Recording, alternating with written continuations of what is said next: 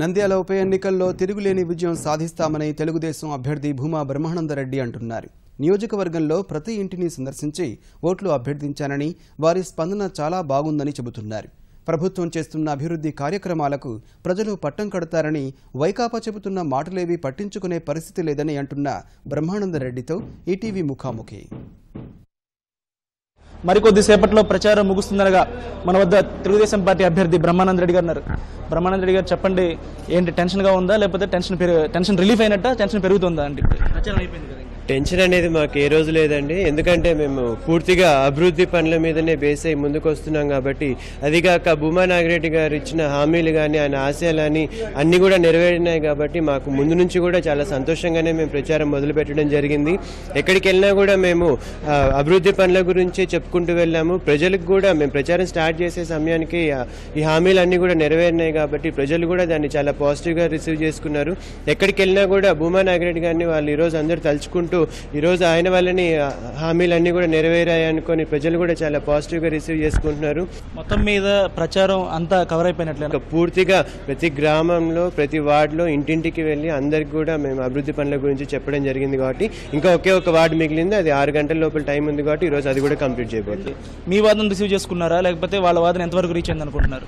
ఇప్పటికీ నంద్యాల పట్టణం కానీ నంద్యాల గ్రామాల్లో కానీ కాన్స్టిట్యున్సీ మొత్తం మీద 13 సంవత్సరాల నుంచి ఎక్కడా కూడా అభివృద్ధి పనులు ఏమీ జరగలేదు. గతంలో భూమా నాగిరెడ్డి గారు ఎంపీగా ఉన్నప్పుడు ఆ టైంలో జరిగిన అభివృద్ధి, అప్పుడు తెలుగుదేశం ప్రభుత్వం ఉన్నప్పుడు జరిగిన అభివృద్ధులే కానీ తర్వాత కాంగ్రెస్ గవర్నమెంట్ వచ్చిన తర్వాత శిల్పమోహన్ రెడ్డి గారు కానీ ఎవరు కూడా ఎక్కడ కూడా ఎటువంటి అభివృద్ధి పనులు కూడా జరగలేదు.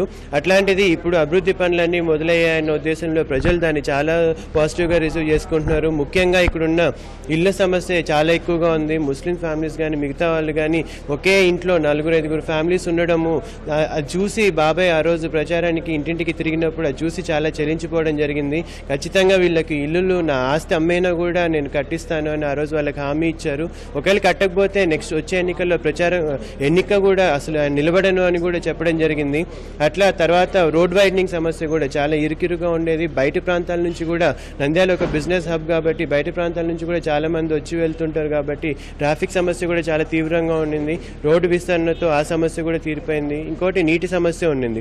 వెలుగోడు రిజర్వాయర్ నుంచి డైరెక్ట్ పైప్ లైన్ వేసి ఇప్పుడు ఇంటింటికి కొలాయిస్తున్నారు కాబట్టి ఆ పనులు కూడా స్టార్ట్ అయ్యాయి కాబట్టి ఈ అభివృద్ధి పనులన్నీ కూడా ఇప్పుడు ప్రజలకి కళ్ళకు కనిపిస్తున్నాయి. వాళ్ళందరూ రోజు చూస్తున్నారు కూడా కాబట్టి ఇంకా ప్రజలందరూ చాలా కన్విన్సింగ్గా ఉన్నారు. వాళ్ళు ఇప్పుడు ప్రతిపక్షాలు ఏదైతే మాట్లాడుతున్నారో అది ఇంకా వాళ్ళకి ఏది కూడా పాయింట్అవుట్ చేయడానికి వాళ్ళకి ఏది కూడా లేదు, వాళ్ళకి ఏ అస్త్రం కూడా లేదు కాబట్టి ఇవన్నీ అవాస్తవాలు, వ్యక్తిగత విమర్శలు చేయడము ఇట్లాంటి దాని మీద బేస్ చేసుకున్నారు. ప్రజలు ఈరోజు చాలా తెలివిగా ఉన్నారు. వాళ్ళు కూడా అన్ని కళ్ళకు కనిపిస్తున్నాయి కాబట్టి వాళ్ళు ఓన్లీ వన్ సైడెడ్గా తెలుగుదేశం పార్టీని గెలిపించబోతున్నారు.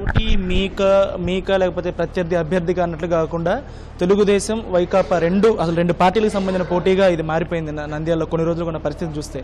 ఈ సందర్భంలో ఏమైనా పార్టీ తరపు నుంచి ఒత్తిడి ఏమైనా ఎదుర్కొన్నారా? ఎక్కడ కూడా అట్లాంటి ఒత్తిడి కానీ అనేది ఏం లేదండి. ఎందుకంటే ఫ్రమ్ ది వెరీ బిగినింగ్ ఇది ఎన్నికల కోసం కాదు కానీ ముందే భూమా నాగిరెడ్డి గారు బతుకున్నప్పుడే ఈ హామీలు అన్నీ కూడా నెరవేరినాయి. ఆయన సీఎం గారి దగ్గర పర్సనల్గా కలిసినప్పుడు కూడా ఈ అన్నిటి మీద కూడా శాంక్షన్ లెటర్స్ మీద సంతకం చేయించుకోవడం జరిగింది. లాస్ట్ ఇయరే పెన్షన్లు కానీ రేషన్ కార్డులు కానీ లేని అర్హులందరికీ కూడా 10,000 మందికి భోజనాలు పెట్టి మరి అవన్నీ పంచడం జరిగింది భూమా నాగిరెడ్డి గారే. ఆ రోజు ఎవరు దీని గురించి మాట్లాడలేదు. అలాగే ఎమ్మెల్సీ కోడ్ వచ్చింది కాబట్టి ఈ పనులన్నీ శాంక్షన్ లెటర్స్ బాబాయ్ దగ్గర ఉన్నా కూడా ఈ పనులన్నీ ఆగిపోయినాయి. ఆ ఎమ్మెల్సీ కోడ్ లేకపోయినంటే ఆ రోజు ఈ పనులు కూడా బాబాయ్ చేతుల మీదుగానే ఆ రోజు ప్రారంభమై ఉండేవని ప్రజలందరికీ కూడా తెలుసు.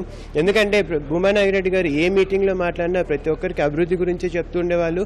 వాళ్ళందరికీ పేపర్స్ అన్ని ప్రూఫ్లు కూడా చూపిస్తూ మాట్లాడేవాళ్ళు. ప్రజలు కూడా అవన్నీ కూడా చూశారు. ఎట్లాంటి ఒత్తిడి లేదండి, ఎందుకంటే 1,500 కోట్లతో ప్రభుత్వం ఈ రోజు అభివృద్ధి కార్యక్రమాలకి ఈ రోజు రూపకల్పన చేస్తున్నప్పుడు అటువంటి ఒత్తిడి తీసుకోవాల్సిన అవసరం. ఎందుకంటే ప్రజలకు ఏం కావాలో అవన్నీ ఇస్తున్నప్పుడు ఇంకెందుకు భయపడాలి? ఎటువంటి డౌట్ లేదు, వెరీ కాన్ఫిడెంట్. అయితే ఇక్కడ కేవలం శిల్పమోహన్ రెడ్డి ఒక్కరే కాదు కదా, జగన్మోహన్ రెడ్డి స్వయంగా వచ్చి 15 రోజులు దాదాపుగా ఇవాళతో 15 రోజులు అవుతుంది అనుకుంటా. 14-15 రోజులు ఆయన ప్రచారం చేస్తే ఆ ప్రభావం ఉండదంటారా దాని మీద?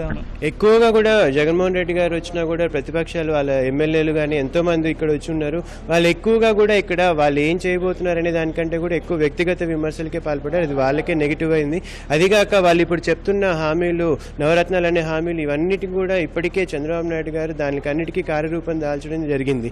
ఎప్పుడో 2 సంవత్సరాల తర్వాత అది జరగబోతున్నాయని వాళ్ళు చెప్తున్నారు. కానీ ఇప్పటికే అభివృద్ధి పనులు అన్ని స్టార్ట్ అయ్యాయని ఒక ఫీలింగ్ ప్రజల్లో గట్టిగా వెళ్ళింది కాబట్టి దాని ఇంపాక్ట్ ఏమి ఉండదని అనుకుంటున్నాను. జగన్మోహన్ రెడ్డి పైన వ్యక్తిగతంగా వ్యతిరేకత ఉందనేది చెప్తున్నారు. అయితే జగన్మోహన్ రెడ్డి నన్ను చూసి ఓటేయండి అని సాధారణంగా ప్రచారంలో కూడా శిల్పామోహన్ రెడ్డి కూడా పక్కన పెట్టి ఆయనే స్వయంగా వీధులు వార్డులు ప్రచారం చేస్తున్నారు. కొన్ని వేల మందిని ప్రత్యక్షంగా కలిసిన పరిస్థితి ఉంది. అదేమీ ప్రభావం చూపదా?